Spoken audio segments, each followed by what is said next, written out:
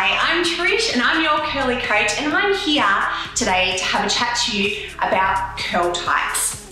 Now, I know that you see lots of amazing, beautiful people on Instagram and Facebook and YouTube, and their hair always looks amazing. And we go out and we buy the products that they recommend and our hair never looks the same. So I want to chat to you about why that is.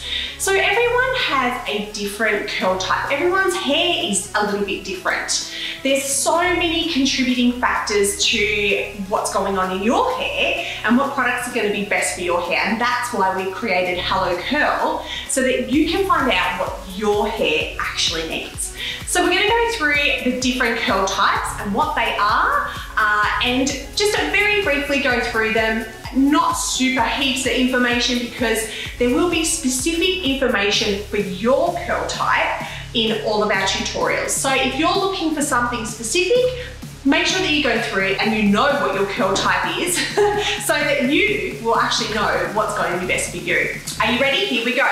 So we've got 2A.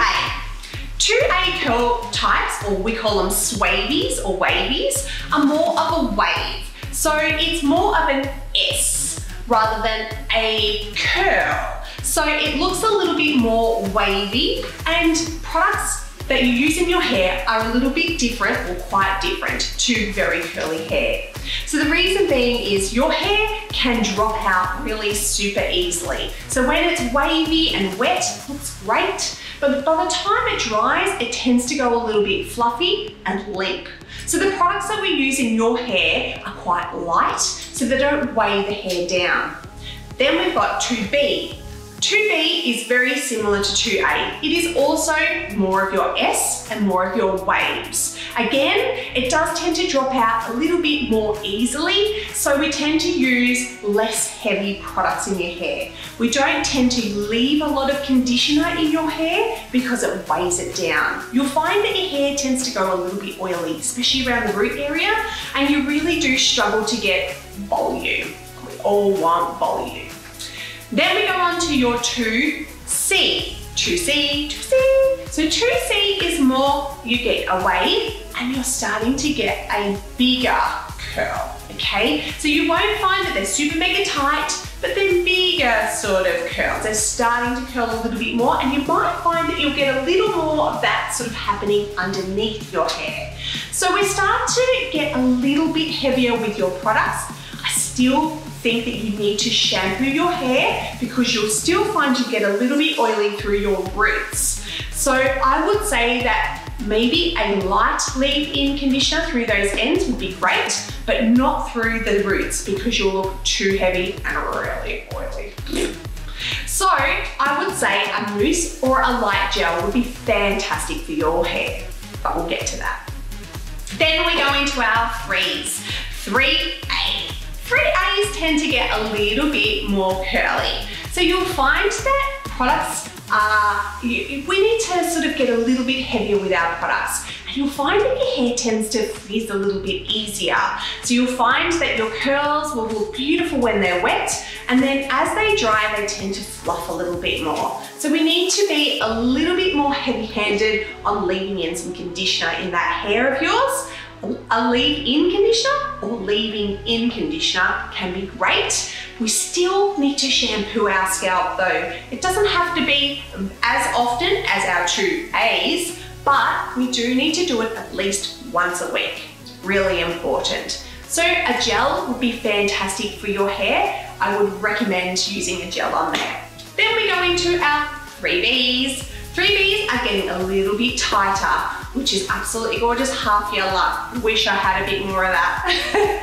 So I would say for you, you will definitely need to be leaving in some conditioner in your hair. You'll find that your hair fuzzes quite easily, and you find that you're a bit more springy in your curls. Sometimes if say for instance you've had some bangs or a fringe cut, it can bounce up lots. So what happens is weight in your hair is probably a little bit better than cutting it really super short, because you'll find it'll bounce very, very easily. So a gel is great for you. You can go a little bit heavy-handed, and a curl cream might be something that you can incorporate, especially when you're coming into your summer months where it is a little bit drier.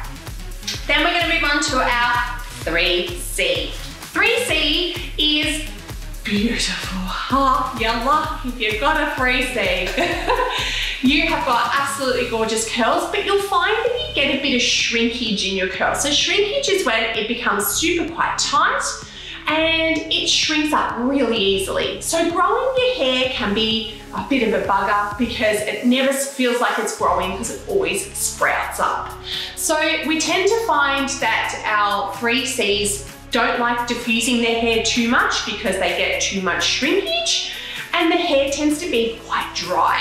So adding in a deep conditioner into your, a treatment into your regime is really super important because it means that your curls are going to be super hydrated. Now, gels are still really important for you, but you might find that the gel might be too heavy and you might go back to a mousse. So I would say that you should be using maybe a curl cream on your hair and a mousse, or a curl cream and a gel. So layering products for a 3C is amazing. Then we go into our 4s. We have 4A, 4B, and 4C. So if you're in the 4s, you will know that frizz can be quite a big thing. Unfortunately, it is just one of those things when we're going into the 4s that frizz comes part of it. Reason being is the curls are so very tight. So what happens is we tend to find with the 4s that it becomes shrinkage is a really big thing. It gets very short. You never feel like your hair grows past your shoulders and you always feel like it needs moisture, moisture, moisture, moisture, moisture.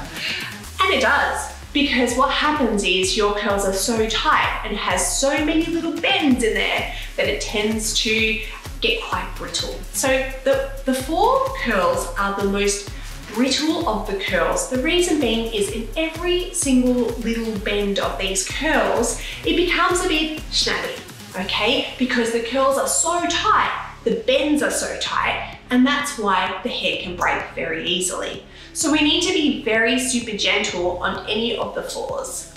And one big thing that we do have to be a little bit careful, especially when we're going into 4C, is staying away from protein, okay? Protein and level 4s are not the best of friends. They don't really love it, and the reason being is that your cuticle is actually very tight. What is a cuticle? A cuticle is like little scales on a roof, like almost tiles, and they are all on top of each other on one strand of hair. And what happens is they're so tight that they can't let in too much moisture. So what happens is they get super mega dry because the moisture can't get into the hair. So when we put protein on there, it can actually make it drier and do the opposite. So moisture is a type 4's best friend. And you can add some gel, but curl creams are very important when it comes to your type 4 curl, and even maybe just a light mousse, rather than using really heavy gels, because you'll find that you just feel like you're a 2-minute noodle. You really will. So I hope this has been a great help to understand your curl type a little bit more. And if you're looking for specific information on your curl type, make sure that you have a look at our tutorials and you do the quiz, or take the quiz even, and you will find out what curl type you are and your porosity and what products are going to best suit your hair. Good luck, and I can't wait to help you on your curly journey. Have a